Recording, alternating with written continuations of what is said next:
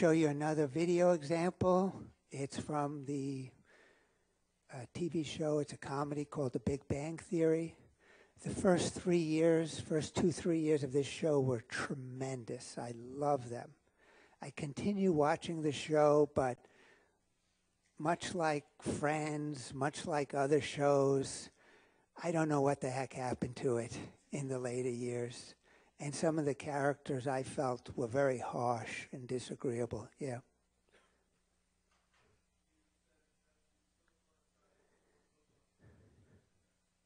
Yeah, I'm going to talk more about each of those. Yeah.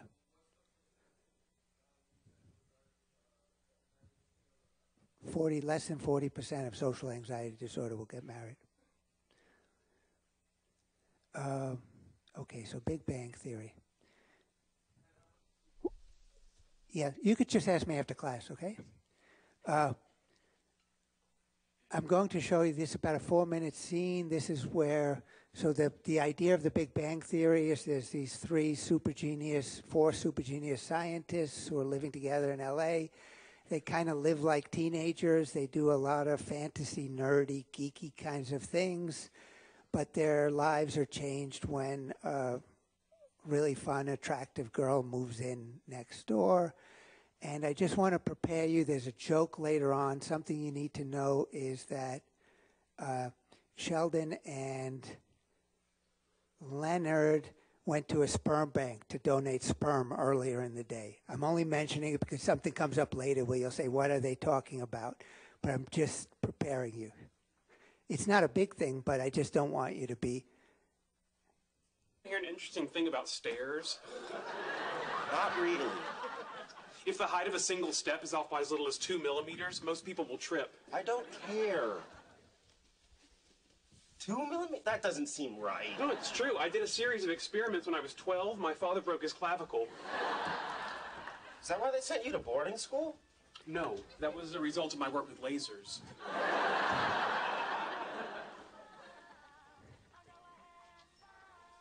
New neighbor? Evidently. Significant improvement over the old neighbor. 200-pound transvestite with a skin condition? Yes, she is. Oh, hi. Hi. Hi. Hi. Hi. Hi? We don't mean to interrupt. We live across the hall. Oh, that's nice. Oh, no, we don't live together. I mean, we live together, but in separate heterosexual bedrooms. Oh, okay, well, guess I'm your new neighbor. Penny. Oh, Leonard, Sheldon. Hi. Hi. Hi. Hi. Hi. Well, welcome to the building. Oh, thank you. Maybe we can have coffee sometime. Oh, great. Great. Great. Great. Well, bye. Bye. Bye. Bye. Hi. Again. Hi. Hi. Hi. Hi. Anyway, we brought home Indian food. And, I know that moving can be stressful, and I find that when I'm undergoing stress, that good food and company can have a comforting effect. Also, curry's a natural laxative, and I don't have to tell you that, a clean colon is just one less thing to worry about. Leonard, I'm no expert here, but I believe in the context of a luncheon invitation, you might want to skip the reference to bowel movements. Oh, you're inviting me over to eat? Yes. Oh, that's so nice. I'd love to. Great. So, what do you guys do for fun around here? Well, today we tried masturbating for money. Wait till you see It's this. fantastic. Unbelievable. See what? It's a Stephen Hawking lecture from MIT in 1974. This isn't a good time. It's before he became a creepy computer boy. That's great. You guys have to go. Why? It's just not a good time. Leonard has a lady over. Yeah, right, your grandmother back in town? No, she's not a lady. She's just a new neighbor. Hang on, there really is a lady here? Uh-huh. And you want us out because you're anticipating coitus? I'm not anticipating coitus. So she's available for coitus? Can we please just stop saying coitus? Technically, that would be coitus interruptus. Hey, is there a trick to getting it to switch from tub to shower? Oh, hi, sorry. Hello. Enchanté, mademoiselle. Howard Wolowitz, Caltech Department of Applied Physics. You may be familiar with some of my work. It's currently orbiting Jupiter's largest moon, taking high-resolution digital photographs. Penny, I work at the Cheesecake Factory. Come on, I'll show you the trick with the shower. Bonne douche. I'm sorry? It's French for a good shower. It's a sentiment I can express in 6 languages. Save it for your blog, Howard. So, you guys work with Leonard and Sheldon at the university?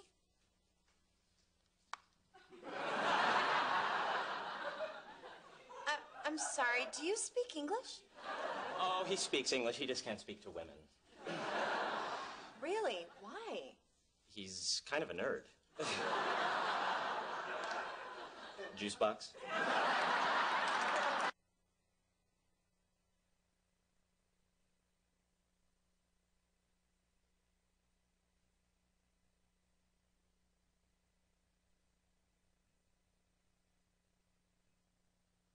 I don't want to analyze their big 5 traits. I want to focus in on this distinction. Introversion, shyness, social anxiety disorder. There's 4 male characters. There's Raj, Sheldon, Leonard, Howard. One of them is an introvert who's not shy, who's not socially anxious. Can anyone guess who the introvert is? Yeah? Yeah. So Sheldon, he's not really that interested in people. The other guys think he's a robot because he actually doesn't have kind of a natural understanding of how other people work. And a lot of people think that the character was intended to be on the autism spectrum. And part of the appeal of the show is that Leonard becomes Sheldon's roommate, and he tries to help him learn how to interact with others and how to understand others and how to be human. So Sheldon's actually low on extroversion, and he's also low on agreeableness. And a lot of the sweetest parts of the first couple of years is Leonard trying to gently nudge him to be a little bit better at understanding people. Now, one of the characters is shy. That means anxiety, inhibition, awkwardness. You noticed a lot of awkwardness where they would keep saying, hi, hi, hi, hi. Which character do you think is the shy one? And it's the one who most of us would identify with, yeah. Of the 4 guys. So, yeah, who's the shy one in the group?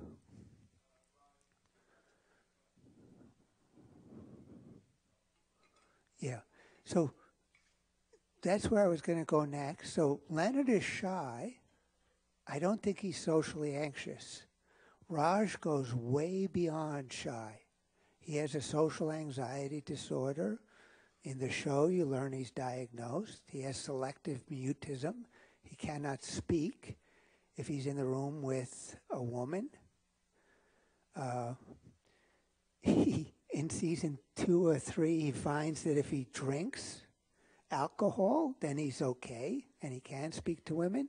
The only problem is he becomes disinhibited, and then he acts like a brutish, he acts overly confident, and he does inappropriate things. He eventually gets help for his social anxiety disorder, medication, therapy, and in the last season, I think he's beyond that. So, but Leonard is the shy one. He's sociable. He's not introverted. But he's lacking, much like Charlie Brown, the capacity to assert himself and be confident. And I think what the show is about, how because of Penny and because of his interest and interest in Penny, he decides he's going to change. He's going to be less shy. He also decides he's going to stop living like a 12-year-old boy and grow up so that he'd have a chance with dating someone like Penny, but just more generally. Now, the final male character, do you think Howard is introverted, shy, or socially anxious? Yeah. He's an off-the-scale extrovert, but you may miss it because he's an off-the-scale neurotic as well. And as I told you before, we often make the mistake of thinking that the big 5 traits, the positive ends, go together. If you're an extrovert, that means you can't be a neurotic. That's not true. They're totally independent. Extroversion is about positive affect. Neuroticism is about negative affect.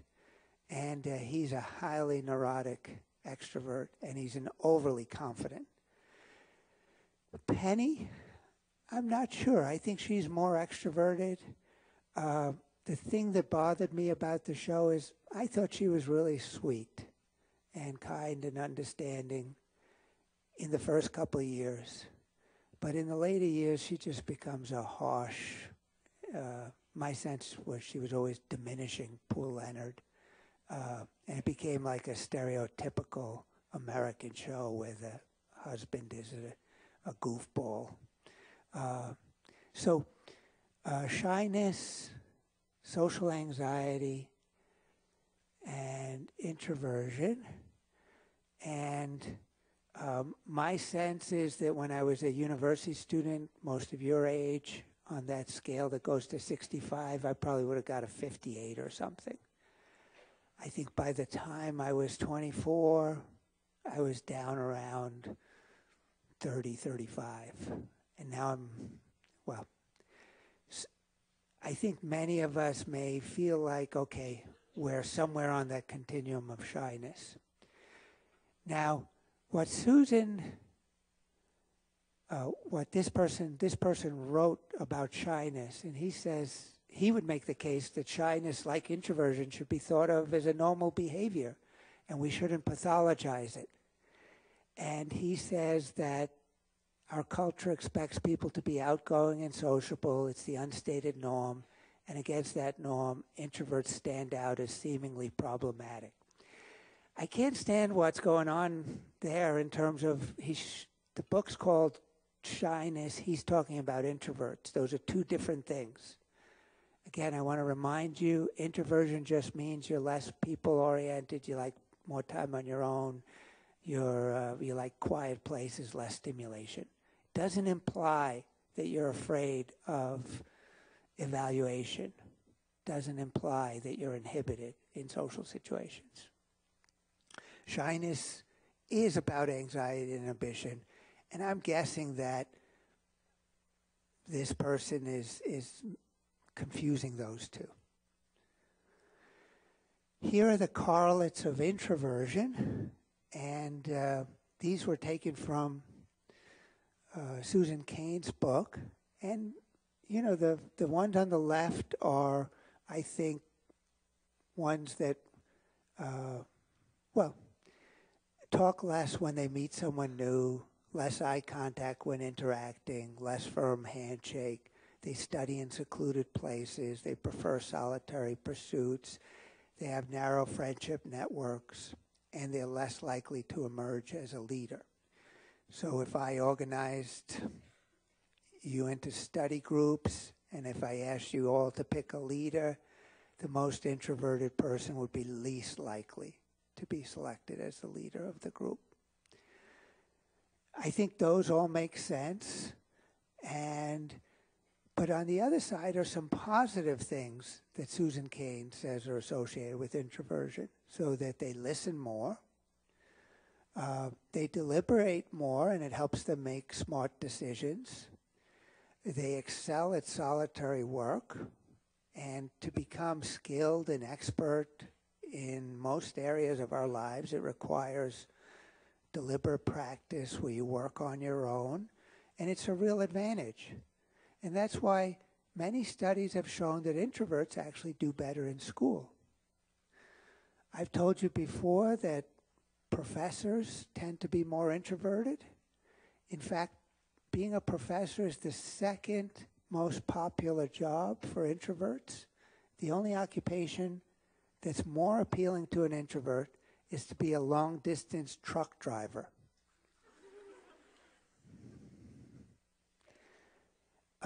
The other thing Susan Cain did in her book, she found one article by a great researcher from Stanford, which actually looked at how introverts do when they're put in a position of managing and leading a group.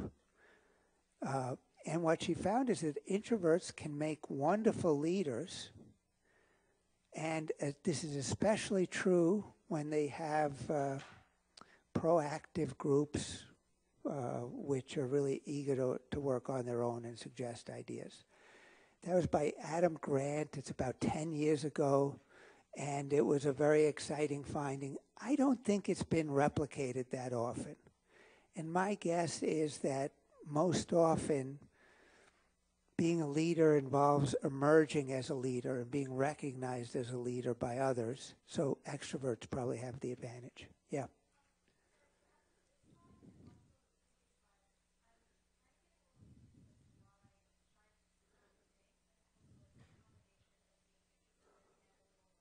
Yeah, you could think about it that way.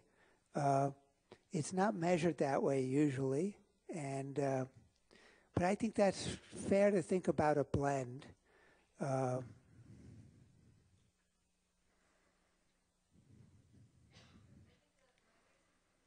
So let's take Leonard. So Leonard is shy, and he would score shy on that. But I don't think he would score high on neuroticism, because his neuroticism is really unique to social situations. And, you know, like Charlie Brown, it's really accentuated when there's a girl that he's romantically interested in.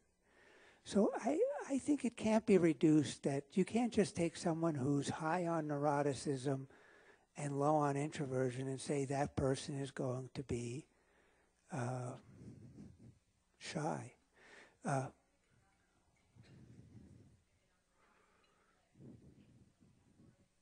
I'm not saying anything about neuroticism, so I don't want to include neuroticism at all. I could see how you could think of it, but it's specifying that there's a inhibition and anxiety about social situations. It's very specific. Okay, so what I'll do next is talk about Jerome Kagan, who's often considered like the greatest developmental psychologist, one of the great ones from Harvard.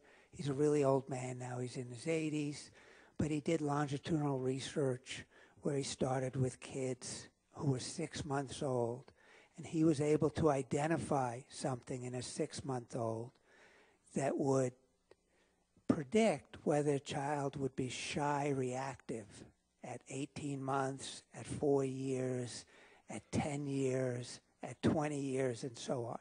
So I'll show you a video about that, and you'll see his paradigm, and I'll give you some statistics about that.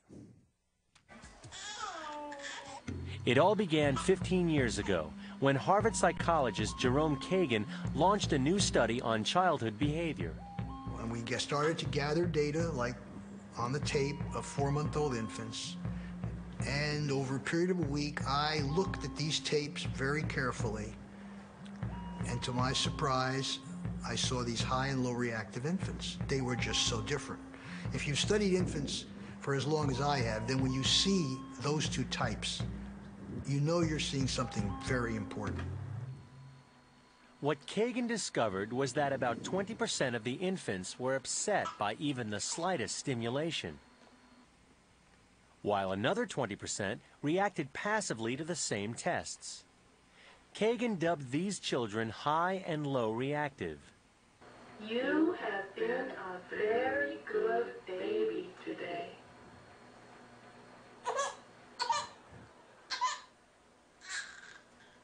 For these high reactive children, Kagan's team found that anything new, like the sound of a stranger's voice, upset them dramatically. And Kagan found that these differences in temperament continued as the children grew. For example, this infant, named Blair, who was unafraid of the tests, grew into a curious 2-year-old eager to explore this unfamiliar room. Years later, at age 4, Blair continued to be unfazed by new situations. Tear up my favorite picture.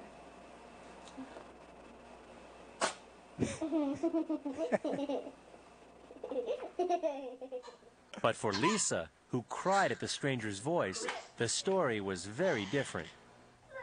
As a 2-year-old, she was frightened by strange places and clung to her mother for security. Over time, Lisa continued to develop into a shy and apprehensive child. Here is our high reactive infant. Here she is at 4.5 years of age, and she's asked to make a mark in a book. Notice how quiet, notice how tense she sits. She doesn't look at the examiner. Now she's asked to pour some liquid on the table. She does it, no laughter. This is not a joke. But what role do parents have in shaping how these children develop? Surprisingly, research with monkey families is offering some clues. Taking their location, where they're located physically. Well, monkeys are closely related to humans. They share over 94% of the genes that humans have, and they have the same basic emotions, and more importantly, the same basic underlying physiological processes that sustain and support these emotions.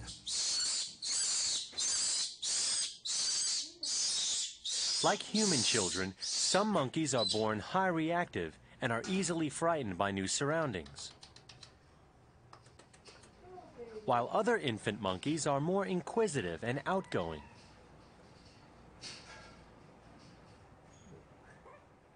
Sumi hopes to understand just how important parenting and environment are to shaping these infants through the years. So he performed an experiment that wouldn't be possible with humans. He switched parents and children. By placing shy infants with outgoing parents and vice versa, he's made an important discovery. What we found is that no matter what an individual's genetic endowment is, what kind of behavior its mother shows toward it can make a big difference in how it will grow up and how it will cope with the day-to-day stresses and challenges of the complex social life that's characteristic of these monkeys. So even though genetics can influence an infant's personality at birth, over time, parenting and environment actually play a stronger role. Even infants born fearful can be transformed by nurturing surroundings. And the study of human children is finding the same results. Here's the once shy and fearful Lisa, now age 7. Lollipop? She's not as shy as she was earlier. As a matter of fact, she is overcoming her shyness. You know what that is? Oh, See, she talks, she smiles, she talks to her mother. So this is quite a remarkable change. Kagan's quick to stress that in spite of their shyness, these children will lead perfectly normal lives. Green, good. Try and shout it out. Brown, great. That's the way I want you to do it. His findings suggest general paths children may follow as their personalities develop.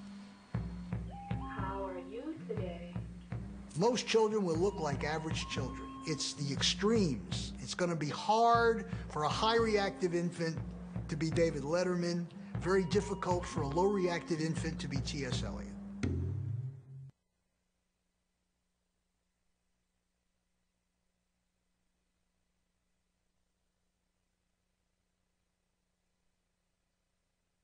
So Kagan's sense was among 6-month-olds, about 20% were very low on the shy reactive indication. And the way he measured it was by introducing new events and people. And about 20% didn't show this shy, were really unlikely to show this shy reactive pattern. But he followed them over a number of years. And I'm sorry, I misplaced this. At 6 months old, it was 20 out of 100 were shy and reactive. But by the age of 2, there were only 15 of the original 20 who could be identified as shy and reactive. And by age 14, it was only 10. And at the age of 30, only 5 of the original 20. There were more than 100 participants, but on average. So about 75% of those of us who were born with the shy, reactive temperament seem to shed it by the time we reach adulthood. Now recall that the United States, North America, there's a very strong extroversion ideal. Parents want their children to be outgoing, friendly, exuberant, assertive.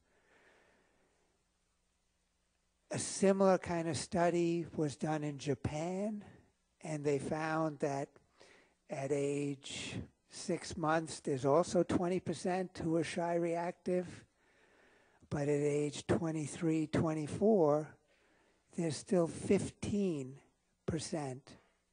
who are shy reactive. So that most of those who were shy reactive, they maintain that behavior. So there might be something cultural about an emphasis on shedding shyness. But I'll go back and tell you there's some more interesting things.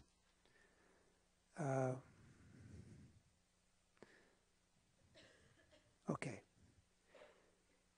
In the follow-up studies, they not only measured behavior, but they measured psychophysiology. So, for example, heart rate, pupil dilation, cortisol levels. They also eventually did some fMRI studies where you could see which parts of the brain are activated when a novel stimuli is introduced. And the focus is very much on the limbic system, the amygdala, the fight or flight response system. And it seems like the 20% who are shy reactive at 6 months, the limbic system is triggered. What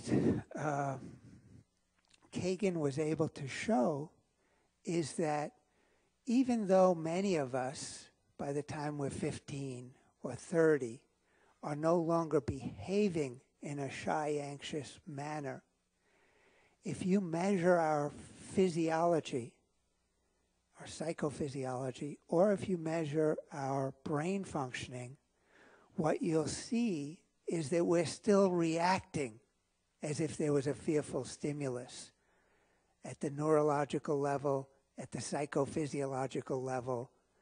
But we've somehow found a way to override that shy, anxious architecture and behave in a way that's not at all shy and anxious.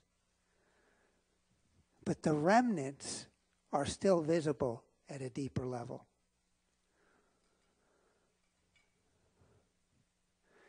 Now, Swami talked about, I hope they don't do these experiments with monkeys anymore, where you take a monkey and you give it to a different mom. My guess is that might not be allowed anymore. But it seemed like, that made a difference. Kagan always felt that parenting could make a difference. And in particular, he talks about gentle nudging. And he had a very shy 6-year-old granddaughter, and his own daughter was encouraging her to be more outgoing and less shy. And the girl really bought into it. And the girl would do things with him like, say, make believe I don't know you so that I could have some practice being not shy.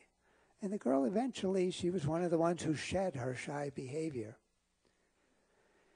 Now, when I'm talking about gentle nudging, you can imagine, and my guess is many of you experienced something very different, which is if you were a shy, reactive child, you probably got told that you shouldn't be like that, and you probably began to feel like there was something wrong with that. So Jay Belsky, who's like a leading parenting expert, he says just about every adult introvert can remember being scolded, even if gently, for being too quiet. There's nothing wrong with parents nudging their shy children into the world, but there is something wrong if it's more than a nudge. You don't want to break the kid by overwhelming their coping capacity. So the key is sensitive, empathic encouragement. Now, here's another expert who seems to be mixing and confusing introversion and shyness. I think almost everyone would say introversion is just a different style, and parents should be totally accepting of that. Shyness is something else because of the anxiety and inhibition. I wanted to give you a follow-up. About 3 weeks ago, I did a class about genetics and parenting, and I gave a story about when I was 2 years old, and I was trying to highlight what a easy temperament I had. And the story I told you was that my mom would put me out in the backyard in a playpen, and she could keep me out there for a long time. I would stay in the playpen because I followed orders. My brother would jump out, so she couldn't put him out there. But a turtle came, and I started screaming, the woo-woo, the woo-woo, the woo-woo. And then I told you that my mom came out, she explained what the turtle was, and I was fine, and I could go out there. And it turns out that is all false. I spoke with my mom a couple days later, and she said, why did you tell the students that? There's nothing about that that's true, except for the first part. So my mom said that what happened when the turtle came, and I was 2 years old, was I started screaming and yelling so that the neighbors came over and rang the bell. And I was screaming about the woo-woo, and she had to go down in the basement and come out to the backyard and calm me down. And she didn't explain about turtles. Instead, what happened was I never went out in the backyard again in the playpen. Instead, every afternoon I would go to the back window and I would look out and I would say, the woo-woo's not going to get me. The woo-woo's not going to get me. The woo-woo's not going to get me. And I think that's a pretty good indication that even at the age of 2, I had a shy, reactive temperament. So a novel stimuli, other people will react differently. I'm like going ballistic. So I think some of us are wired like that. And it is the case that many of us can overcome it. We can accept this message that we should be more outgoing, more confident. We should go to parties. We should make friends. We should ask people to do things. But what happens if you're one of the 5%, 5 out of 100, who is still shy, reactive, even when you're 20 years old? And a big problem comes up when you're a 20-year-old, which is you have a lot of goals, developmental goals, life goals. As a 20-year-old, I wanted to be a clinical psychologist, which would involve talking to people, listening to people. I wanted to do research, which involved going out, talking to people, asking people to do things. I wanted to have friends. I wanted to have a girlfriend. And if you are a shy, reactive person at age 20, you know, it's hard to know that your life will unfold the way you would like it to unfold. So I'll talk some about how, research which suggests we do have some capacity to change, particularly for really important goals. So I'll give you an example. It wasn't from 20, I was actually 24. I told you the story about my first girlfriend who thought I was a chameleon, and then she threw the surprise party for me, and then we broke up shortly after. About a year later, it was in January, it was a Friday, there was a party at the medical school. There used to be these happy hours. They don't do them anymore because there was too much drunk driving. But the psychology graduate students would go over to the medical school because it was mostly for graduate students, and there was going to be a party with medical students and graduate students. And so I went to the party and I talked with some other male graduate students in my program for like 20 minutes. And then I left because that's always what I would do at parties. It's like I could only take so much of it. And then I walked over to McDonald's. I stopped to get a newspaper. I was eating my Big Mac. I was reading the sports pages. And then I said, I can't keep doing this. I have to go back to the party. And I decided my typical way of behaving, I couldn't keep doing this. Otherwise, I'm going to be a 60-year-old man at McDonald's with my sports pages. So I go back to the party, and as soon as I go back, I see a girl who I'd noticed earlier. Now, when I saw her earlier, she was with a group of other girls. And this is a real problem if you're a shy guy. It's like you might be able to go up to talk to an individual lone girl, but a group of girls, there's no way. But she was no longer with her group, and she smiled at me. So I went to talk to her, and it turns out she went to the Newman community, where there's like the Catholic church group on campus, and I went there too. And she had just been in Boston, and I had just been in Boston. And she was a nursing student, and my sister actually was a nursing student too. And 2 hours later, the party closed down, and I had been talking for 2 hours. And this hadn't happened to me before at any party. So I realized, I should go with the flow. And so I said, this has been great talking to you. Maybe we could go out next weekend. And she said, I have, there's some sorority events next weekend that's not good. So then I did what I usually do, which is I said, don't worry, that's okay. I'm sure we'll meet again. No big deal. And then she said something that no one had done and no one's done since. She said, why don't we go tomorrow? So she was actually suggesting an earlier time to go on a date. And I was really surprised, but I said, sure, that sounds great. And so we set up that we go on a date the next night. But I was really worried because I had talked to her for 2 hours. And at that point, I still thought I only had about a 2-hour capacity for conversation.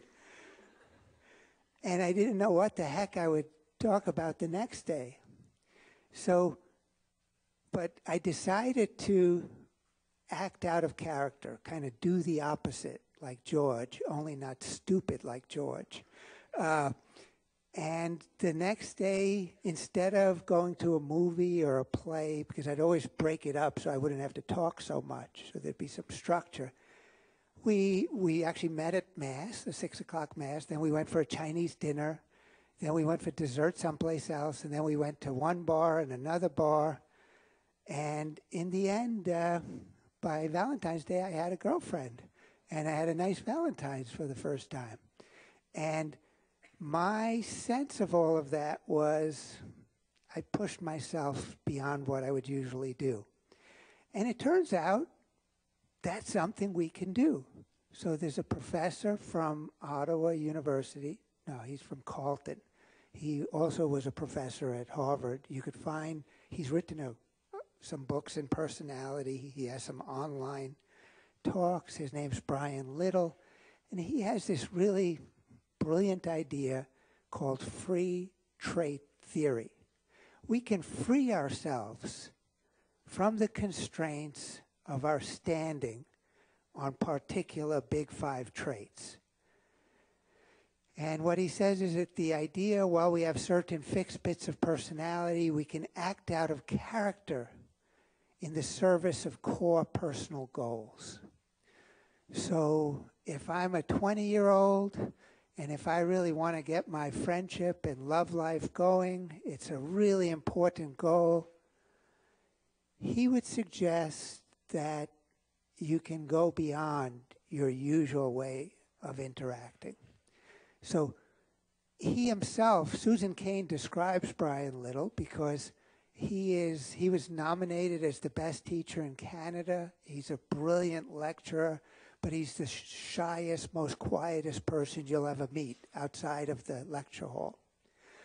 And he explains that he pushes through the constraints of his own temperament because of the value of lecturing and speaking, of truly connecting with students. And it trumps the discomfort of his shyness or his introversion. So he gives examples, and Susan Cain gives examples of how we can override our temperament because of highly valued, important personal goals. The problem is, it takes a lot of self-control and a lot of energy for a shy person to act not shy. And what he suggests is that we need to recuperate afterward. So a person like me, if I'm going to go to a party, I should plan to read a book or have watch some TV or do something on my own the next morning to recuperate. He says the opposite would work too. If you're a real extrovert and you have to stay in the library all day, you need to plan to do something extroverted afterward. So here are the three different identities Brian Little says we have. Our biogenic identity, which is mostly our big five traits. They're largely inborn and temperamental. Then he says there's a sociogenic identity, which is the personality expected by a culture, family, religion. I haven't said much about that. We will delve into that. But the idiogenic identity is our personal desires and sense of what matters in our life. And the idea here is that the second level of personality, which is about being an agent, which is about pursuing things that are important to you, can actually override the first level of personality. Okay. So I gave this lecture about 4 years ago, and a couple days later, a reporter from a magazine called me and wanted to talk to me about quiet, introversion, and things of this sort. So someone in the class must have known this interviewer. The magazine is Clindoyle, which I think means wink. I'm guessing it's a ladies' magazine. I don't know anything about it, really. And the lady asked me, actually, we did this all by email, which is the way I do a lot of my interviews. For over a year, there seems to be a comeback of introversion values in a different way. And she asked me, what are the assets of being an introvert?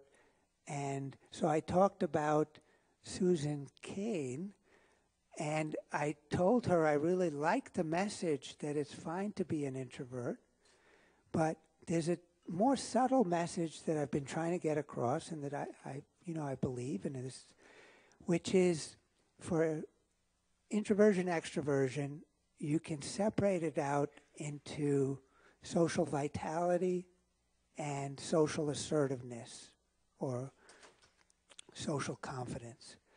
I don't think it matters whether we're higher or lower in social vitality, although when you're a young adult, you might want to act more like you're high in social vitality. You'll have more opportunities. But I think on the social dominance, social assertiveness, we need a certain threshold level. We don't need to get up to the 75th percentile. But I'm guessing we have to get up to the 10th, 15th, 20th percentile.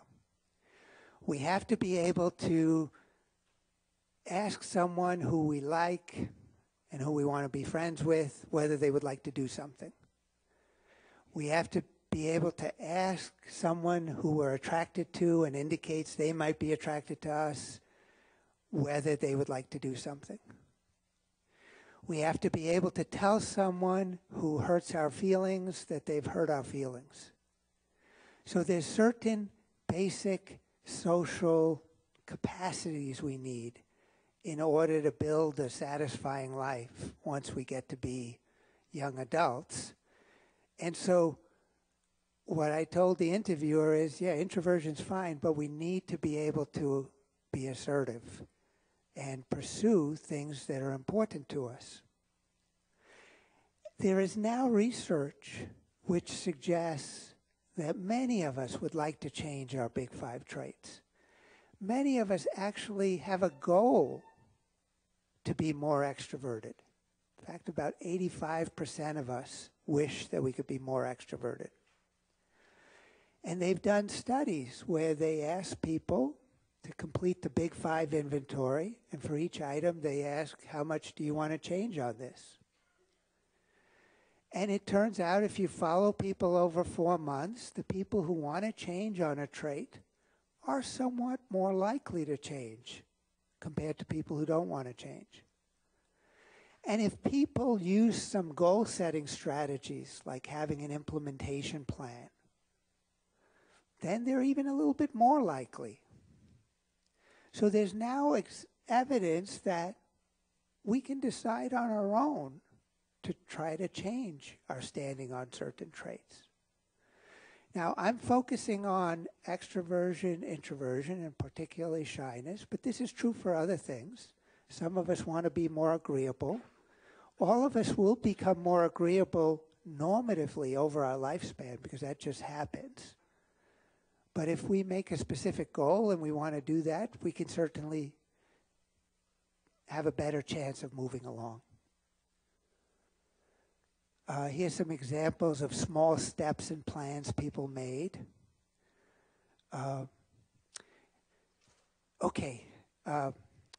If you do the shyness scale online, there'll be some online resources. And there's a term that I remember from when I was a kid. You say a person is painfully shy. And what that usually means is that person is noticeably shy. They stand out. They are so inhibited. They are so paralyzed. You feel empathy for them and you worry for them. And here's some things that are associated with painful shyness, like canceling social events, having few friends, excessive computer use, and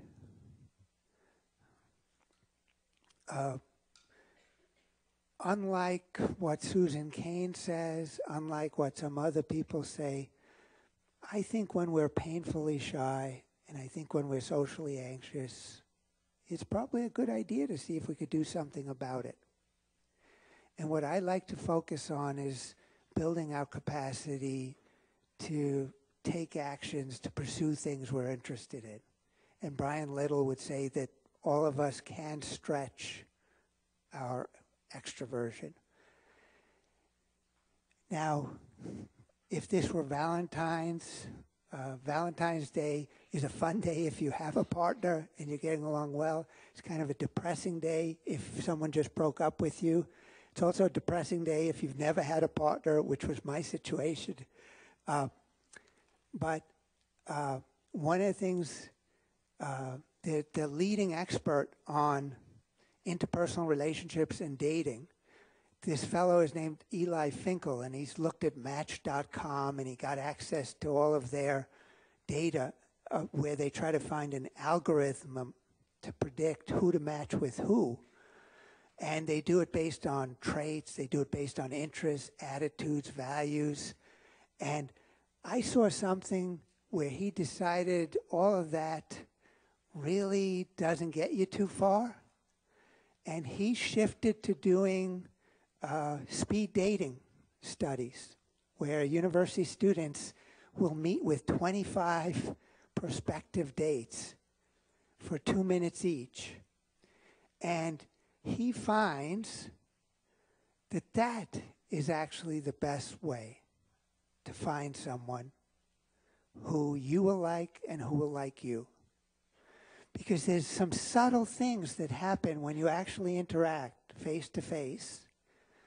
You can see if there's a natural synchrony between the way you talk and move. And what Eli Finkel has focused on is something called language style matching. He can identify when a pair are matching their language in a certain way, and he knows that those two are going to end up liking each other. And he can even predict that they're more likely to be dating. But the thing is, you have to do it with 25 people to find the one or two where you have a match. And if I'm a shy, inhibited person who, like Charlie Brown, only once at the end of the year do I get up the courage to go up to the little red-haired girl, I mean, the chances that she'll be the person who I have synchrony with isn't that great. So I think this highlights how important it is to be initiating and active. And in order to do that, I would say we need a little, we have to have a threshold level of social assertiveness, social confidence. And the challenge is to find out how to stretch ourselves and take that risk. I will come back to this in the very last lecture. I'll talk about social anxiety and treatments that are effective with social anxiety. And you could kind of tell I'm obsessed with Charlie Brown and shyness, so I will come back to it, but we're going to go on to the big three motives next class. And so I'll see you on Thursday.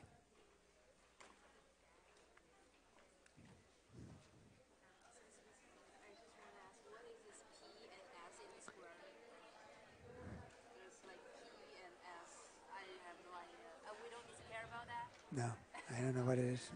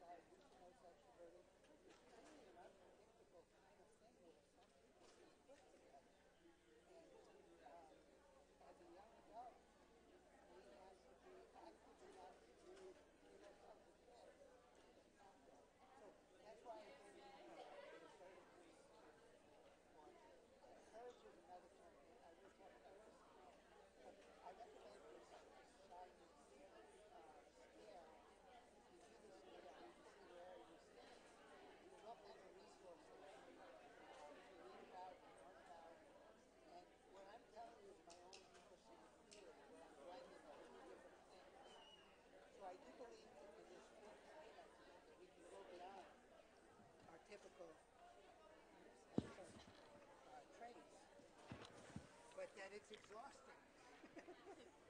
And we have to be strategic. But I actually think we have to do it a lot. And we have to do it a lot when we're your age. Because that's the age when we're trying to make that people and like figure out what we want to do and figure out who we want to be with. So it's a challenging time. Agreed. No fighting there. Thank you. I guess I could just email you this question because it doesn't have a lot. Okay, I'll just ask quickly. Is it possible to be extroverted but have that covered up